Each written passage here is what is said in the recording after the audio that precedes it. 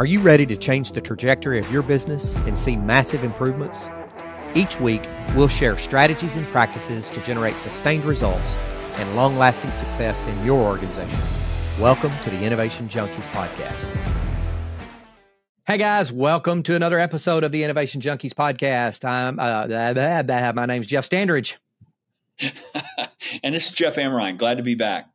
What are we going to cover today, Jeff? You know what? We can't always be polished. Sometimes, we just step on ourselves.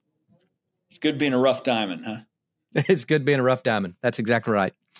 Hey, we're going to talk a little bit about this concept of peer-to-peer coaching and advisory networks or peer-to-peer networking groups. And I know you've had a lot of experience with those. And so I'd like to maybe start with you sharing a little bit about your experience in that regard.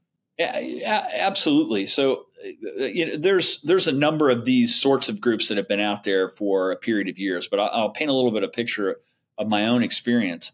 One of the things you realize as a leader, whether you're an entrepreneurial leader or whether you're an executive leader in an organization, is a lot of times you feel like you're alone and there's no one that you can talk to that's going through what you're going through at exactly that instant in time. And I've found over the course of the last 15 years, it has been immensely helpful to meet once a month in a structured way. Sometimes they're called mastermind groups, and there's other brands that are out there with people that are at a similar stage in life. They're leading organizations. They've got a similar mix of problems or issues they're working through. You get together in a structured and also confidential environment, and you have the ability to bounce ideas off of people, to learn some things new as a group, and to build bonds with other people that are going through a very similar experience as you. I've found it immensely valuable for a couple of reasons. One is the learning and also the venting that you get to do in that safe sort of setting. But maybe even more importantly, the connections you make and the things that you learn from your peers who have, even though they're similar experiences, different domain knowledge, et cetera. It's been really good for me. Yeah. And let's be clear and let's differentiate, right? This is not a BNI group or a referral group, or in our local chamber, they have what they call the leads group, which actually they call it the pipeline group now. And it's a great, I just spoke with that group this week, and that's a great forum for building your network that you can help provide referrals to other people, or they can provide them back to you. But that's not what we're talking about here. We're talking about peer-to-peer advisory, right? Right. That's right. And it's advisory, it's confidential conversations, it's sort of collective problem solving. As an example, typically in most of these, and there's many of them out there, you can come into the setting with a really intractable problem. Sometimes you'll do a setup of the problem a few days before, you'll send information out to the group, and then you spend time in the group working through that issue. And the kind of insights you get from other executive level folks and the objectivity you get, because a lot of times as leaders, we're a little too close to the problem ourselves, can be tremendously valuable. It's just really, really good and encouraging kind of a sounding board for sure.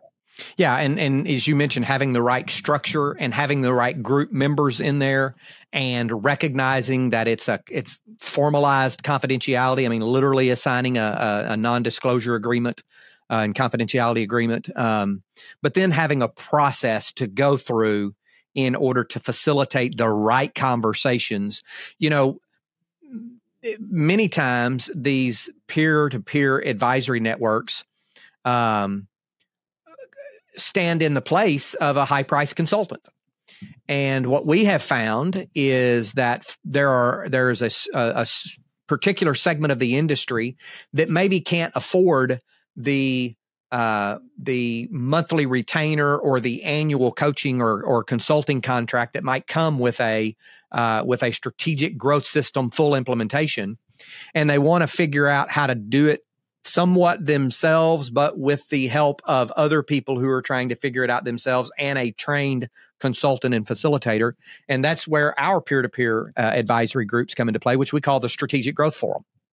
Yeah, absolutely. And the key point there is this is just not intended to be sort of a semi-organized or loose BS session where you talk about anything. That facilitator makes sure that you've got a solid agenda.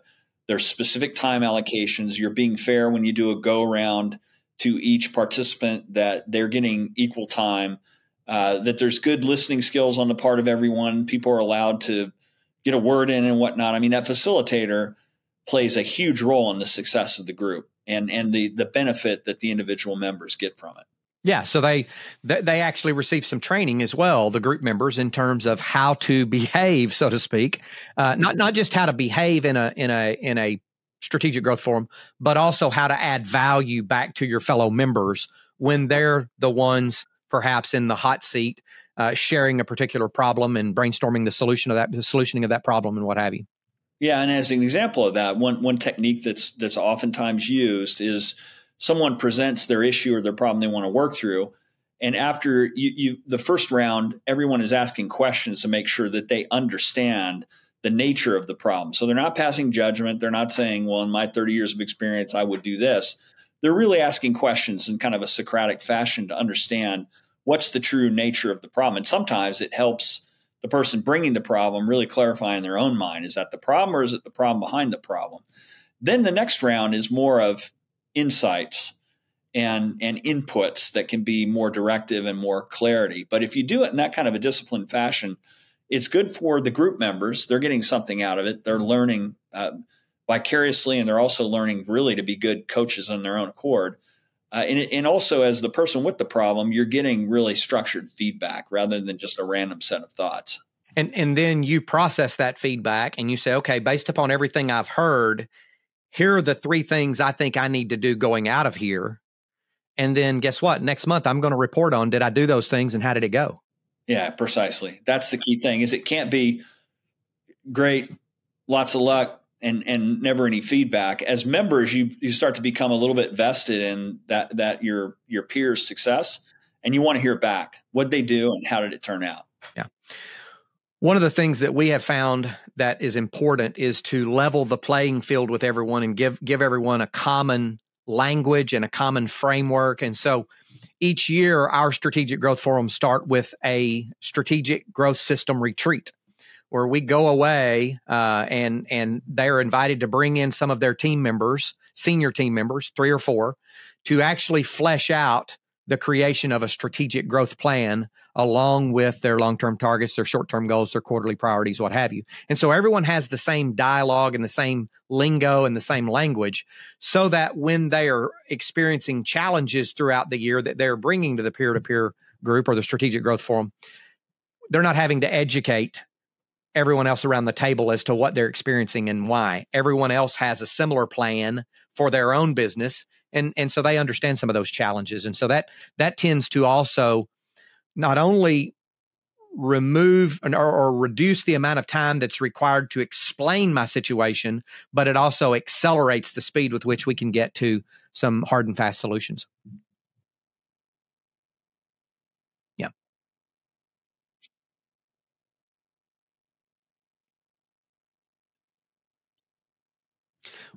You've been in a couple of groups, some for like years, right? 15 years, absolutely. 15 years.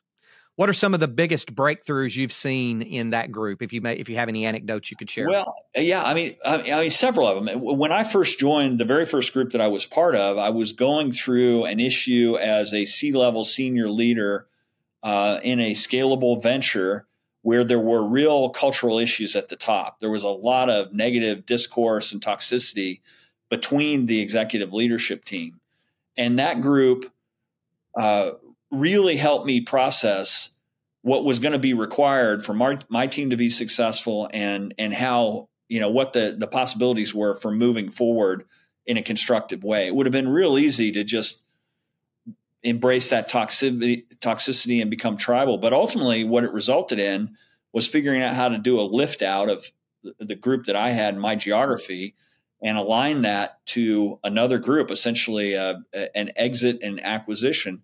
And I never would have gotten to that frame of mind. I probably would have been too invested on trying to fix a group that I wasn't going to be able to fix. And it resulted in a successful exit, and everybody went on their way. I mean, it was one of those things where I would have continued to fight the cultural misalignment probably ad infinitum if I hadn't had a sounding board to talk to. Yeah. That's an important point. One of the things that I have seen through leadership roundtables, strategic growth forum, peer-to-peer networking groups, and what have you, is sometimes the most unlikely person will create an insight for the most unlikely person. And, having folks from multiple industries, usually non-competitive, but multiple industries. And when you have an executive of a software firm, CEO of a software firm, ask a really basic question of someone with an insurance group and watch the light bulb come on over the head of the insurance group executive and him say, I never ever thought of that. I've never even thought of that before. Yeah, it's cliche, but that sort of lateral or out of box thinking that isn't burdened by the domain knowledge or the subject matter expertise or that curse of knowledge that people in the same industry segment have, sometimes can inject some creativity in the ways of looking at things that's very helpful. And we've seen that happen many times in these sorts of settings before, where it's like, I never would have thought of that. And it's because that person's coming from a completely different point of view and has different domain knowledge. So if you're not in a peer-to-peer networking group, one of the branded ones or one of the local ones, you don't have a mastermind, I would encourage you to look in your local area for one of those. If you don't have one in your local area, or you want to learn more about the Strategic Growth Forum, as we've said before on the podcast, everything that we do at Innovation Junkie is about helping leaders and their organizations create sustained strategic growth. Sometimes that means disrupting the status quo and breaking some things to start. Sometimes it doesn't. It just means putting a good, solid strategic growth plan or strategic growth system in place. So if you're interested in learning about our Strategic Growth Forum, we're focused on producing outcomes like strategic disciplines, financial and operational disciplines, certainly profit and cash growth, innovation, organizational effectiveness, leadership, and then just network building and problem solving coming from that network. Give us a shout. We'd love for you to check it out at innovationjunkie.com. You can send us an email and just mention that you want to learn more about the Strategic Growth Forum. What else, Jeff? I think it's great stuff. I think we'll see them all next time. Sounds great. Thank you for joining. This has been another episode of the Innovation Junkies podcast. See you soon.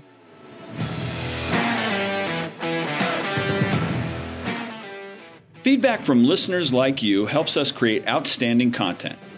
So if you like this episode, be sure to rate us or leave a review. Also, don't forget to subscribe to get the latest growth and innovation strategies. Thanks for tuning in to the Innovation Junkies podcast.